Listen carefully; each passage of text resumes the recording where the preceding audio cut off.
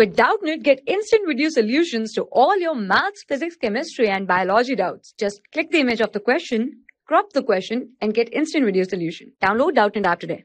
So students, the question is which one of the following solution will have the highest conductivity? First we should know what is conductivity. Conductivity is the ability to conduct, ability of a solution to conduct electricity. And electricity is conducted due to the presence of number of ions. More is the number of ions, moving ions, or we can also say that mobility of ions. More is the conductivity of the solution. So out of all these options, whatever gets converted into ions easily will conduct the solution.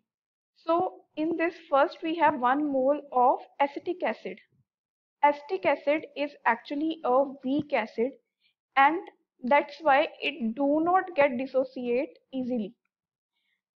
And because of its dissociation is less, that's why its number of ions formed per molar of solution is very less. So this is not the answer. And NaCl is a salt. KNO3 is also a salt, and HCl is an acid. And HCl is not only acid, HCl is a strong acid.